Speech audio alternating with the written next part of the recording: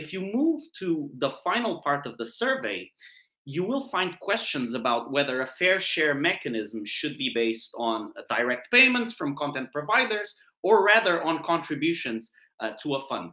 So if you take all these questions together, it seems that the whole questionnaire reads very much like an exercise in begging the question. So it presupposes that a fair share mechanism should be introduced, and the only relevant questions that need to be addressed are how much should the compensation be and how it should be paid.